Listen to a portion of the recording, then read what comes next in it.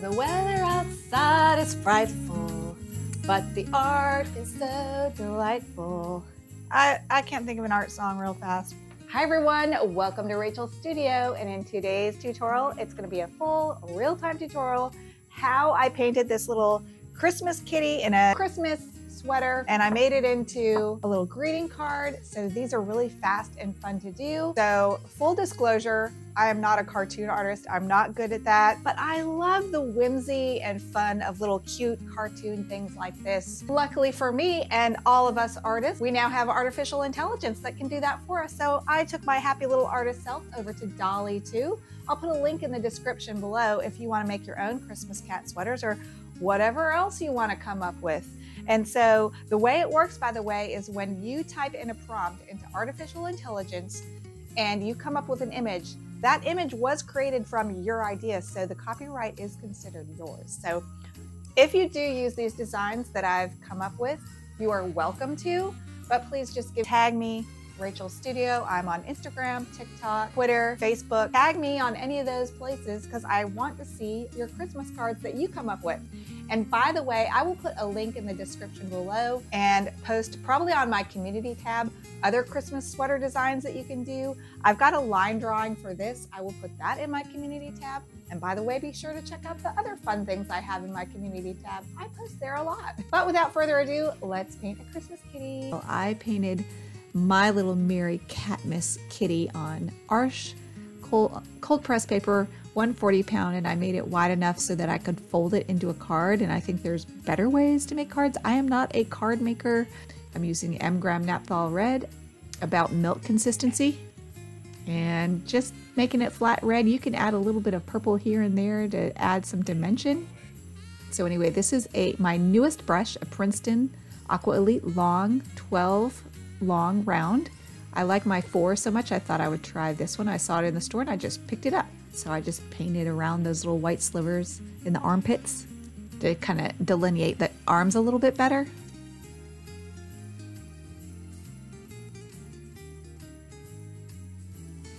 I was just trying to get these little ovals for the neckline as equal as possible.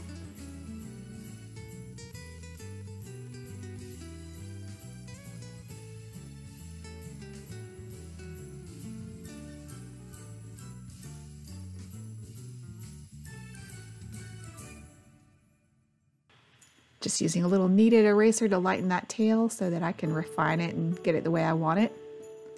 I added a little Winsor Violet to my mix, just to make the ears a little bit different color. It's almost a little too puddling. If you get your paint too puddling, it'll leave hard edges when it dries, so just be aware of that.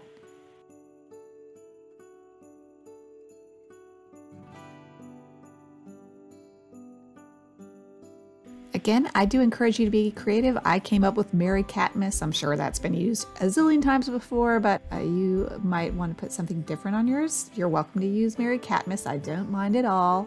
I don't mind if you use these cards, sell the originals. I just ask that you don't make prints.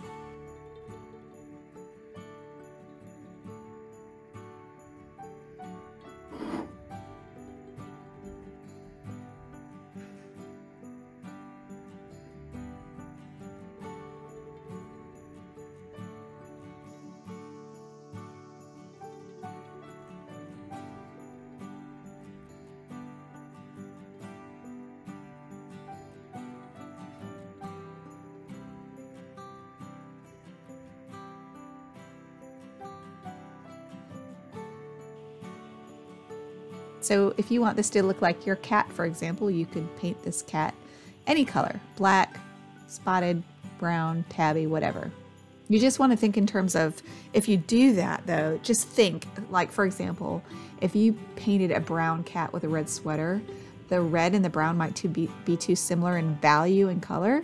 So you might want to, if you like do a brown cat, you might want to have the main part of the sweater mostly green, with maybe red stars or something like that. So because my cat's white, the red really pops, so I kept it red. Like a black cat might have mostly a white sweater with little red ornaments and a green Christmas tree or something. That would be cute. You could do all sorts of different designs. I just squeezed out my brush and got a little bit of paint on the tip of my brush. And I'll put in a little bit of tea consistency pink for the nose. And use very watery red because I want it to be a pink nose, not a bright red nose. So this is my Fudnasuke calligraphy pen I'm using, and it's kind of dried out a little bit, but that's giving it a little bit of a dry brush look, so I didn't mind that. I thought that was kind of interesting. I tried to make the eyes a little bit thicker just to call attention to them. And since this is so whimsical, you really can do no wrong, so you can be creative with your line work if you want. Make some thin, some thick. Just make sure your paint is dry before you touch it to any of the paint.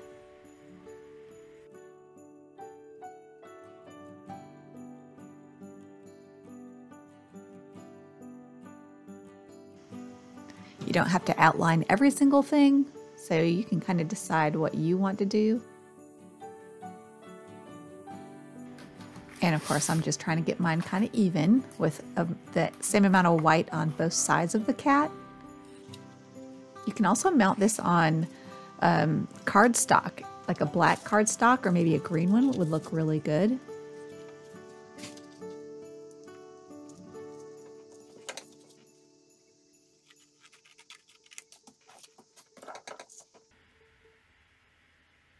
All right, so I'm just gonna make tiny little lights, just make them cute and make them, I'm gonna try not to have them in a perfect pattern. Right now they're kind of perfect pattern, but I will make a note to not do that for this whole process of painting the lights, because if they're even, that's not really how Christmas lights are. They're not perfectly even. So I'm gonna kind of start being a little more random here, paying attention to being random. I've just got about milk consistency, permanent green light. Any green will do. It's really not, doesn't matter. That's cobalt blue.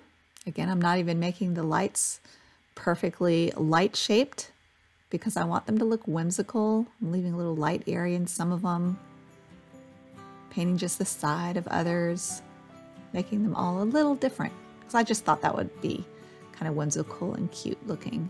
I'm putting some closer than others to the green lights just so it looks a little bit more random.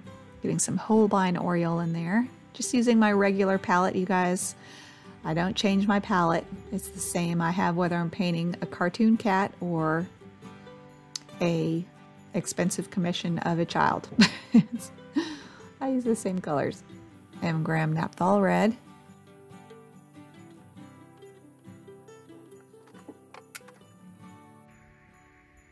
All right, now I just want to connect these with a little bit of line work.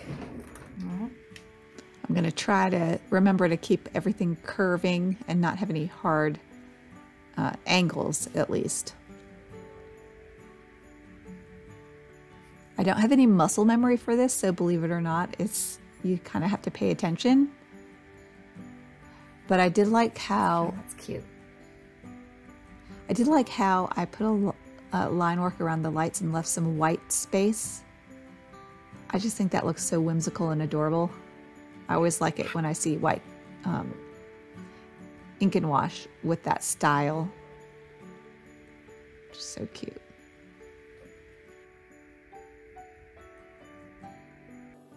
And then some of my lines go right through the color. And I just think that gives it a fresh, whimsical look. All right, and there we have it. Christmas sweater cat. Love this. I could just paint these every day, all day. They're just so fun, carefree. Just play with paint, ink and wash. It's just so fun. And I cannot wait to see what some of y'all come up with. So be sure to post on my Facebook group, or you can paste on the community tab in Patreon. But more people will see it if you post on the Facebook group. I'd love to see them. So don't be shy. And I can't wait to see what you come up with. Now go watercolor your world. Bye, everybody.